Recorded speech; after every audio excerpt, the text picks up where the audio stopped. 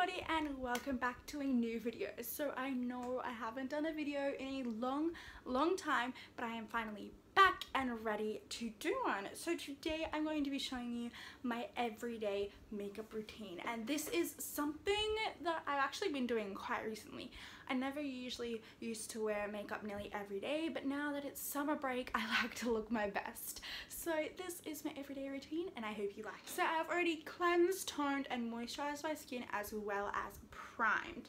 So it's time to move on to the foundation. If I look down, I have a massive mirror down here. You can kind of see the light radiating off it, but I'll try and use a hand mirror. So this is something that I've been loving, and I'm talking loving, and that is the, if I can find it in my makeup bag, that is the Rimmel Matte Perfection. And I also like to blend in and mix with a little bit of, makeup bag's a mess, with a little bit of the MAC Studio Flick. So I'm going to do one pump of this. I'm going to do another about half a pump, and then I'll do just kind of like half a pump of this. Yeah, that. And so I'm just going to dab it all over my face and blend it out. So now we're moving on to concealer, and I'm actually using two concealers today. I'm using the Wake Me Up underneath my eyes because it wakes me up and makes me look like I've actually had 8 hours sleep. And I'm also using the Age Rewind to also use a little bit under my eyes, and I'll be mixing them together to use over my face. So I'm actually going to start with the Age Rewind under my eyes. I feel like this one has a little bit more of like a powdery texture and it's a little bit harder to blend out. So I'll put this down before, so when I put the Wake Me Up on, that'll help blend it out a little bit more. So I'm just going to crank it up and then just draw kind of a triangle underneath my eyes. And now I'm just going to put on some Wake Me Up, and just doing, this time I'm just doing dots with this. On the camera this also does look light for me, but it's the same skin tone as mine. And then I'm gonna again take my beauty blender and buff it all in. So now that I've put on all of my concealer, I'm going to bake my under eyes with the Savvy Perfect Finish Loose Powder. And I'm just going to shake that just so some gets in the lid. And please don't say there's a bunch in there. Okay, there isn't that much, but there is a ton. So I'm just going to dip my beauty blender into there and just pack it on underneath my eye. And since I have now baked and brushed the bake away, I'm going to set the rest of my face with the MAC Mineralized Skin Finish in Medium Dark. So I'm actually going to take this with a Real Techniques buffing brush, and I'm going to just pat this and kind of buff it into my skin. And this is nice and warm, so it's kind of also going to make up for bronzing because I don't really like to bronze. So I'm just going to buff that into my face. Okay, so now that I am all powdered up so I don't kind of like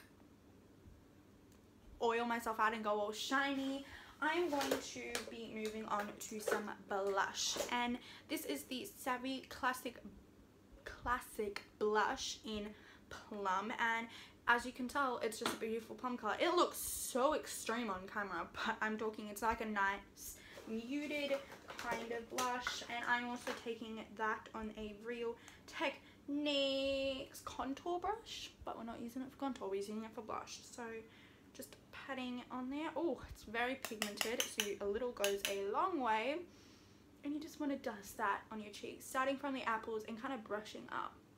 And since this blush is very pigmented, it sometimes gets a little bit extreme, so I'm just going to take my powder brush and just dab all over it just to kind of mute it down. So now I'm moving on to eyes, and I'm going to be taking the Designer Brands Eyeshadow 48 Designer Colors palette.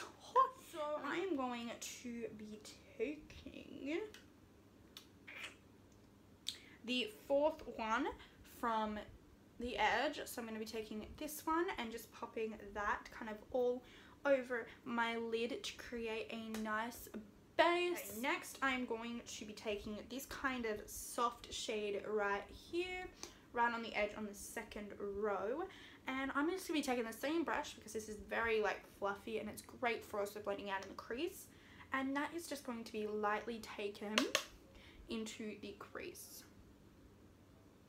And you just want to start right here on the outer and just kind of flick it in. You don't want to bring it in and kind of really have a pigmented color in your inner corner. You're going to start out here and just lightly flick it in. You want it to be very, very kind of soft. You don't want it to be pigmented. Okay, so now that I just have this light kind of crease color in, it does look really nice on camera, I can say that. I'm actually going to be taking another UBU brush, and that is the UBU number 36, and as you can see, this is kind of like a little bit of a stubby brush, really to get in that outer corner. And what you want to do is you want to take a darker shade and put it in the outer corner. So I'm going to actually be taking this darker color right here, which has been used plenty, and I'm just going to dab my little brush in there, tap it off, and you want to focus this on the outer V. You do not want to bring it in here at all. You want to keep it out in this outer V. Now I'm going to be taking just a flat shader brush. You want to take a small flat shader brush. Don't want it to be too extreme, just this little one right here. And I'm going into the Elizabeth Arden palette. Yes, this is Elizabeth Arden. And I am taking this color right here, which is a Glisten. And I'm also going to be matching it with Sunset, which is this one. And I'm just going to be taking that on my shader brush, just mixing them up, tapping off a little bit, and you just want to put that right on the lid to create a little bit of a shimmer.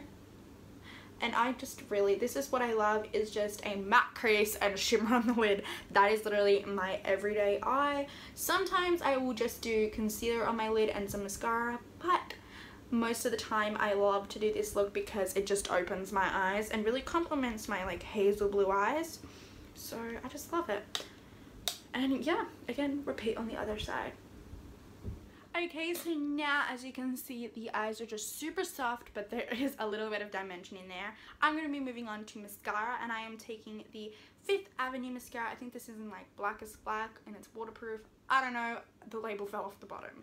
So I'm just going to be popping this on my eyelashes. I need my hand mirror again, I accidentally closed it. And so now that my mascara is done, I am not going to be doing eyebrows because my eyebrows are actually kind of like, they're not thick, but they're filled in. I don't really have any sparse areas, and I feel like if I do my eyebrows, since this look is very soft and dainty, if I do my eyebrows, they're just going to be like out there and really like, and it's just going to throw the whole look off. So we're going to be moving on to our last product. I'm dribbling everywhere, and that is lipstick. This is my favorite lipstick ever, and it's the Essence 15 Oh So Matte, and it's just the prettiest matte nude color, and it literally goes with every look, and it's just, I love it, and I can't, like, I'm not nearly out of it, but if it ever runs out, I will like die. And I don't even know if Essence makes it anymore, but I'm just gonna be putting that on my lips. And that is the end of this tutorial. I hope you guys enjoyed. This is just my natural everyday routine. Ugh, there's something on my chin. And yeah, it's just super duper simple, and I absolutely love it. So if you guys liked it, give it a big thumbs up, and make sure you hit that subscribe button. I love you guys so much, and bye everyone.